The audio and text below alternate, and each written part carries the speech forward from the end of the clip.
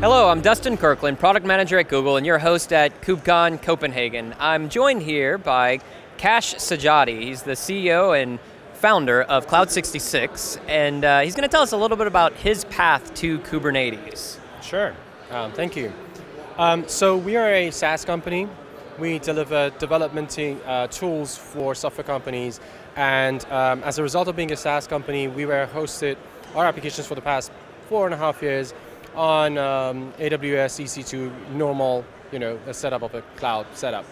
And as part of our products, we were building Kubernetes clusters for our customers to deploy their applications.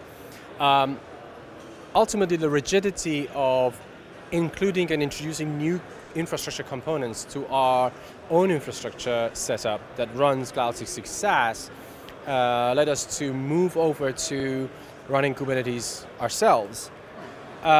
While we consider ourselves experts in Kubernetes and we build that for our customers, we wanted to decouple the risk and not have too much of an inception, if you will. So we moved to the best Kubernetes that we could find outside of Cloud66, and that was Google GKE. So the migration planning for us took about 3 to 4 months and most of it was spent around risk mitigation and data transfer planning for our customers to have. We have customers in about 120 countries, so there's no nighttime, there's no downtime. We had to do that in a seamless way as much as possible. And then the migration itself took a day. Wow. So we planned the whole thing and we did the entire thing in a day. So 3 to 4 months planning a day to do the migration. Yes. So our move to GKE was smooth. As a result, we cut our infrastructure costs by about 60%. But I think the best takeaway that we took away from moving to Kubernetes and GKE in this instance was it added to agility of our production and operations team.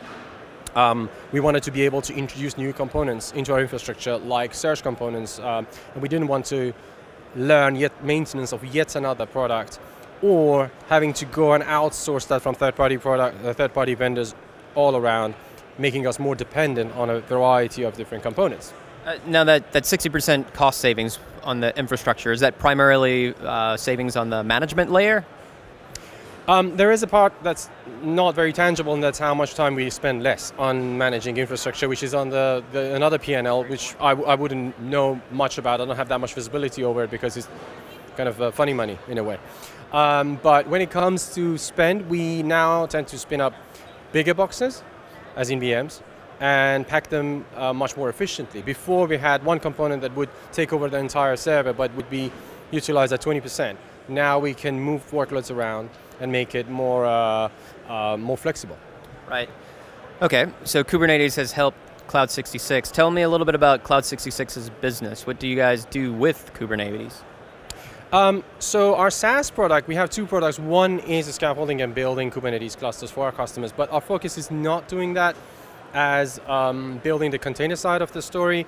We're mostly focused on workloads that you don't run inside of the containers, like database backups, replication, firewall, audit management, access to servers. That's called Cloud66 Maestro. And we actually built a product out of our experience of moving to Kubernetes and managing our deployments to Kubernetes, which we call Cloud66 SkyCap, or Container Delivery Pipeline.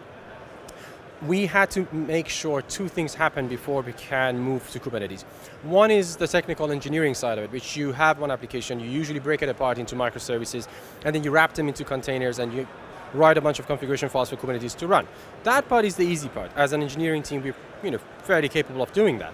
The part that we had to make sure that happens is, do we have the tool set to change the mentality of the team that not the entire application goes out at the same time. Some things are dependent on other ones when the deployment happens. How do we know that now that we have two version controls, essentially one Git and one Docker registry, for example, we can trace and track things down. We can track and trace things down in terms of the assets that are now broken apart into hundreds of containers and microservices. How can we take care of security and secrets? And also make sure that our IP is not leaked into one of the layers of a Docker image. All of that led into actually building a product out of that experience. We are a product company when we provide that as a SaaS or on-prem to our customers. So we took that opportunity and productized our learnings. Now, application development on Kubernetes takes a bit of a different approach. What did you learn on that aspect of your journey, on your road to Kubernetes? That's a very good question. So in previous life, I've worked as software architect for larger enterprises, mostly investment banks. And what I've experienced was very, very, very similar to the experience that I had with Martin Fowler's way of doing microservices and service-oriented architecture, if you will, based on contracts. It doesn't necessarily have to be broken up into multiple services, but we found that applying those principles when it comes to contract-based development and having a definitive API, internal API between services, always helps, regardless of whether that code base is one code base or you break it apart into physical different code bases. Great, so I understand that we've got a bit of a demo here. All right, let's see it. Great. Okay, so we had, as part of Cloud66 SkyCab, which is a container delivery pipeline into Kubernetes, I have an application that is just one simple service, and I wanted to deploy that to GKE. So here's what we do. We have a concept of a formation, and formation for us is a deployment destination. It's like environments don't cut it anymore because you might have 5 productions and 12 stagings just because you can do that based on Kubernetes namespace. We do that, and here I'm adding the different parts of the application based on templates, Kubernetes native templates that we have in a Git repository. The idea for us was to not wrap the Kubernetes API into yet another API, to just control the access of our team to Kubernetes. We wanted developers to have the full access and experience the full benefits of Kubernetes when it comes to templates, but also for the ops teams and ops people to have a say over how things are deployed. So here I'm setting up a namespace for my Kubernetes formation. And here I'm doing a deployment of a service. So this is a normal Kubernetes deployment asset, as you can see. And the idea is that my ops team will dictate if you want to deploy or add a deployment to your Kubernetes, how should it look like? For example, if you're running on GKE, you might want to run on Cloud SQL as well, and therefore you need Cloud Proxy as a sidecar for production, but this is not a concern for staging, therefore my ops guys can dictate that.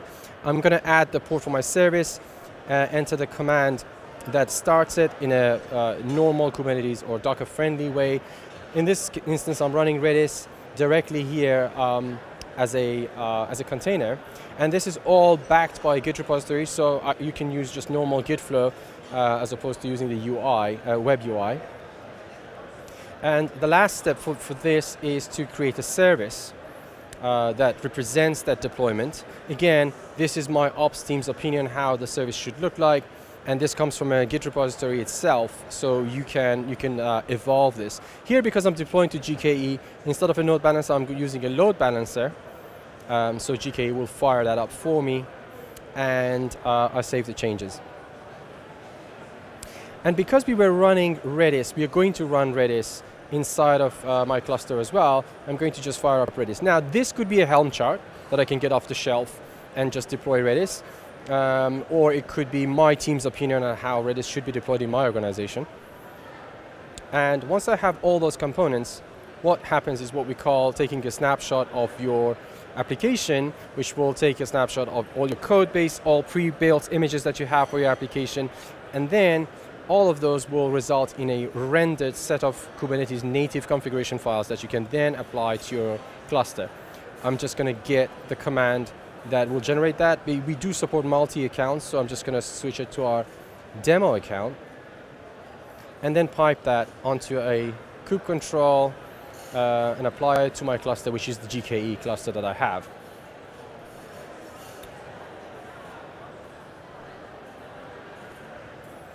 So the namespace, the secret, which would be the Docker registry that we provide, all of that is going to get created.